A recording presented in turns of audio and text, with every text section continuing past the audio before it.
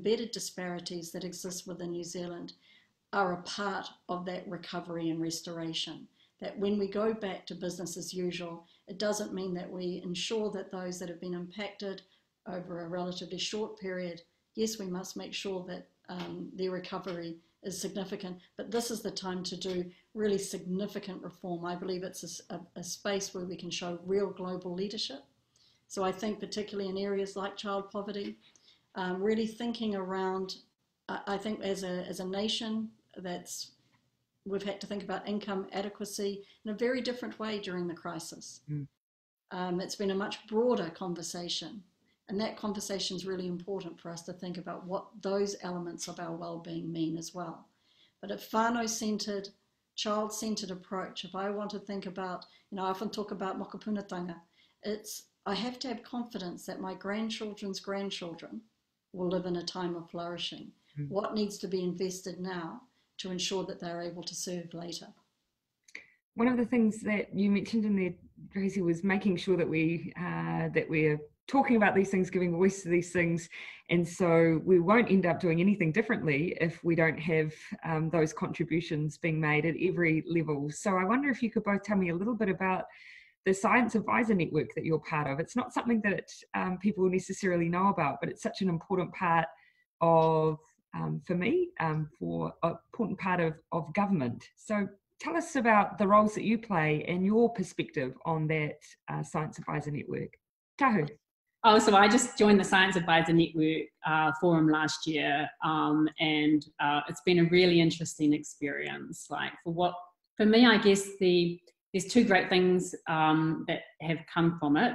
One is the ability to sit around a table and have a sort of a shared commitment to knowledge contributing to well-being, whatever that looks like, and also to be able to kind of bring in very different perspectives and worldviews on what knowledge looks like, on who the holders of knowledge are, on who should be who can benefit from knowledge. And one of the sort of interesting things that I've been involved in the last year is really thinking deeply about, what is the role of mātauranga Māori here in the science system, and to think about science in a really inclusive way. I think too many of our tamariki are sort of presented with an image that science is done by people in white lab coats, often white men, who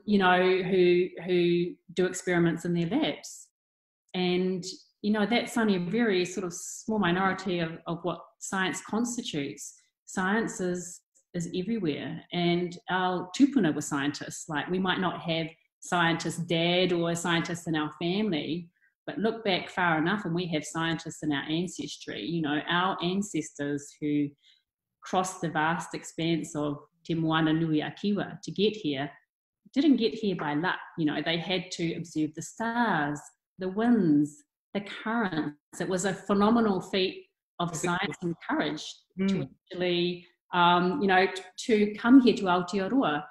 So we have science running through our whakapapa, but that message isn't necessarily one that's communicated or really sort of confirmed in meaningful ways for our tamariki in schools. And so even though the Science Advisor Forum is sort of, from looking from the outside, people might think it's sort of maybe an elite group of scientists who get together and talk about sciencey things. It's not, it's not. A lot of it is thinking about how can science and knowledge in all its diversity benefit our people, and what is the role that we might play in that. And so even though I've only been on that forum a short time, it's been incredibly useful to be able to be part of those conversations, and to also take that back to the communities and the networks that I'm involved in, and to also bring them into the room. So I don't really see myself as an expert at all. I'm not an expert. I might do sort of specialist research and population research, and I've been trained for that, but I don't see myself as an expert. I see myself as a conduit of knowledge flows that comes into the forum and that also disseminates outwards. And I'm happy to be a conduit. I think people would be perhaps surprised to know that from everything from March 15th to Whakaari White Island to COVID, our Science Advisory Network has played a role, whether it was informing our mental health response and issues of social cohesion, right through to coordinating how we could get a search and rescue response in a safe way on Whakaari and COVID-19. Lots of obvious ways science, the research there is impacted, but it's so broad. And I've been so grateful for that advice. So Tracey, your thoughts on that network?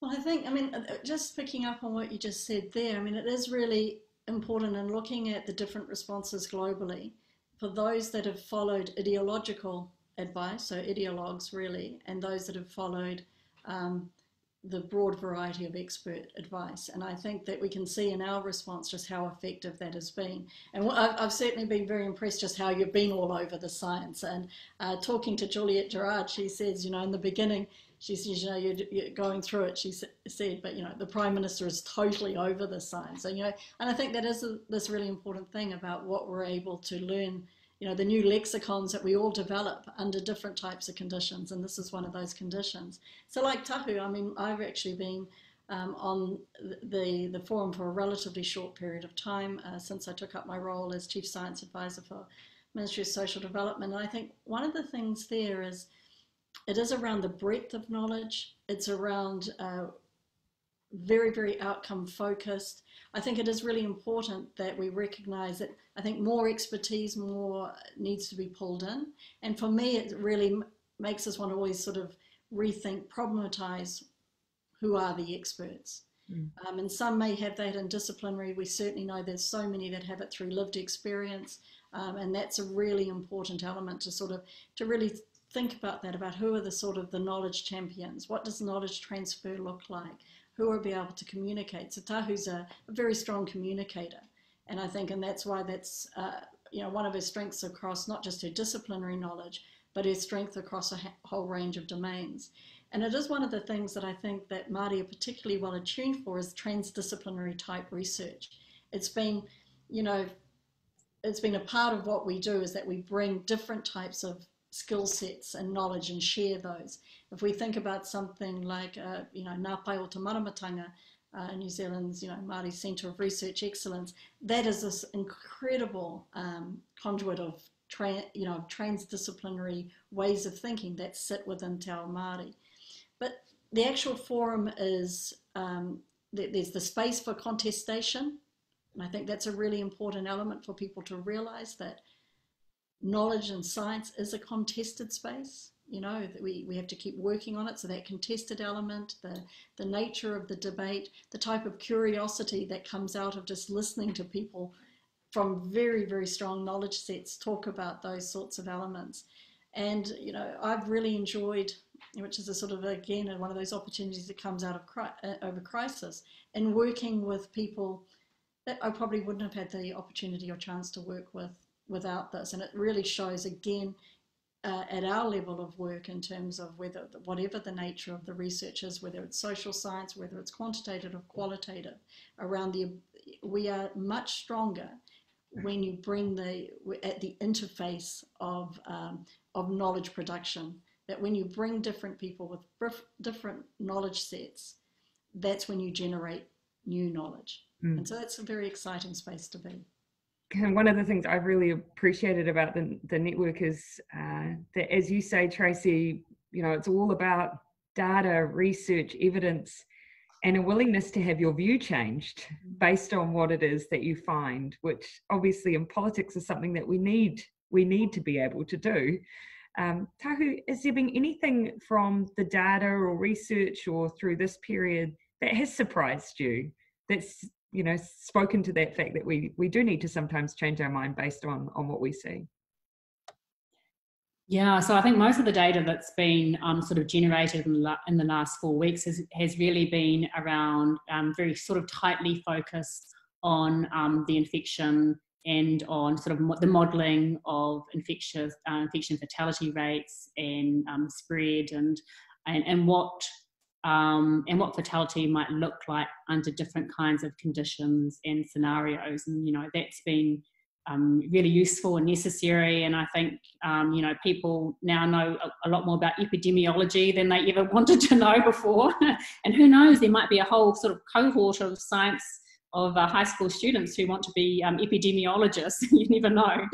Yes. So, you know, so most of the data has really been around that. But I think, and it's sort of early days, but I think moving forward as we move into the recovery and we start to look more at the sort of economic and social data and how that can be sort of best calibrated, I guess, to sort of inform and support particularly those community-driven responses.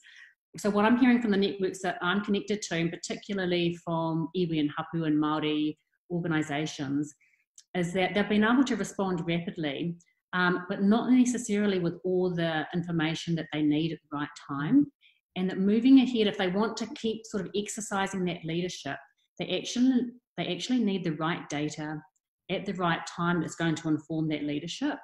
And so, you know, for me, I deal with data all the time. You know, I've been dealing with census data sets for a long time and also survey data.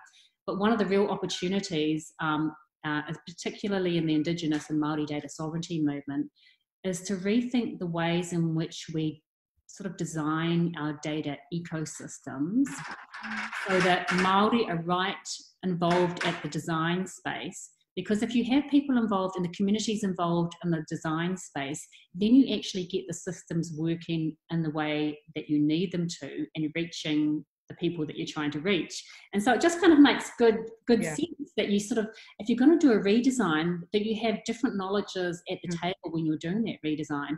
And there is a huge appetite, having done hapu and iwi demography, you know, for at least 10 years, mainly using government data sets, but increasingly they want, you know, hapu and iwi want their own data sets. There is actually a really big opportunity to redesign the data ecosystem so that data flows both ways. It's granular, it's relevant, and it's much more tailored to the sort of information needs on the ground. So for me, I think that's the big opportunity moving forward, is to connect that data to those who will be doing the action, delivering the policies, being on the ground, exercising the leadership, so it actually works, not just for government, but actually for communities as well. And that makes complete sense to me, because I know every decision we've made, we've wanted to understand what evidence sits behind this decision, what data do we have around how that's working already. It makes sense to me that at a community level, they'd want exactly the same. Yes. Tracy, anything that surprised you or that you've grabbed and thought this is actually something that we can really improve going forward as well? Well, we certainly know that the social and economic impacts are going to extend far beyond the health impacts for a long period of time.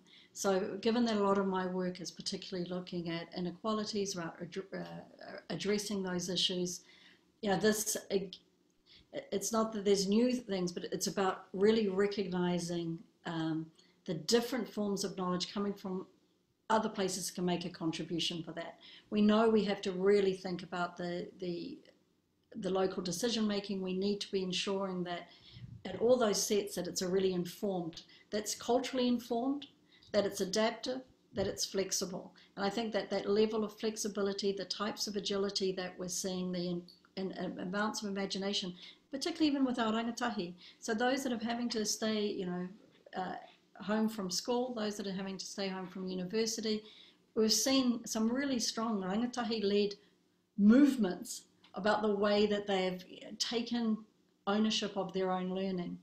And you know, one of the things when I was talking to Stuart McNaughton, who's the Chief Science Advisor Education, saying that in terms of the transition back to school, to make sure we don't lose this innovation and ownership of their learning that many of our rangatahi have actually demonstrated and illustrated for us.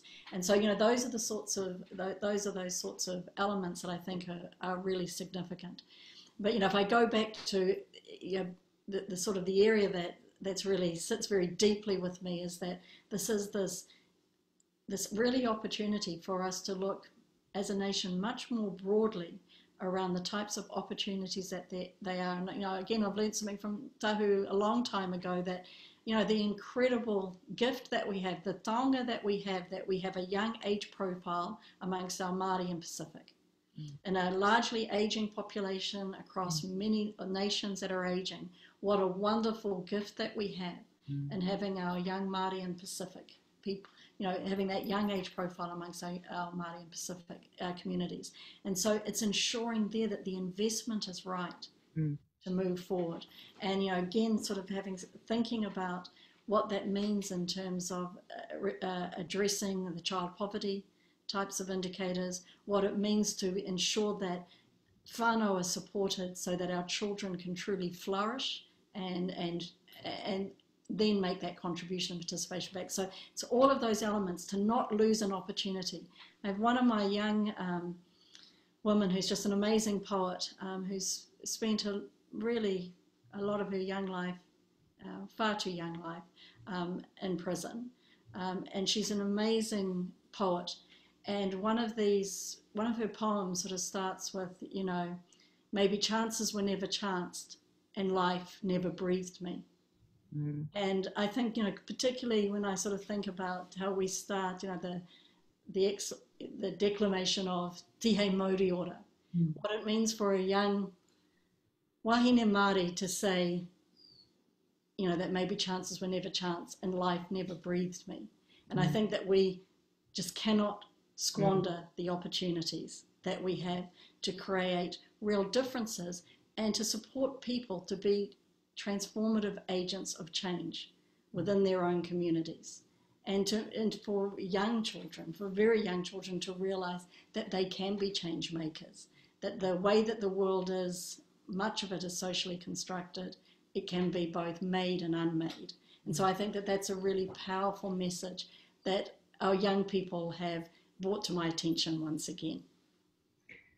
I was going to ask another question, but I feel like that's the perfect way for us to probably conclude our conversation, because Tracey and Tahu, for me, the big challenge that you've just extended is for us to remember that our response can be a response that's unique to Aotearoa, that we cannot lose the opportunity that we have, that we must not just survive but thrive, and that what will make us either succeed or fail will be the degree to which we involve everyone, particularly our rangatahi, in our response.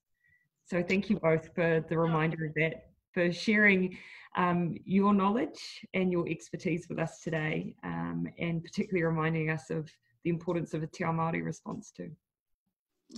Kia ora. Ngā mihi. Ngā mihi. Thank you both, and please join us again for another Conversations Through COVID-19. Our next conversation will be someone from our arts and cultural community, so I look forward to speaking with you all again soon.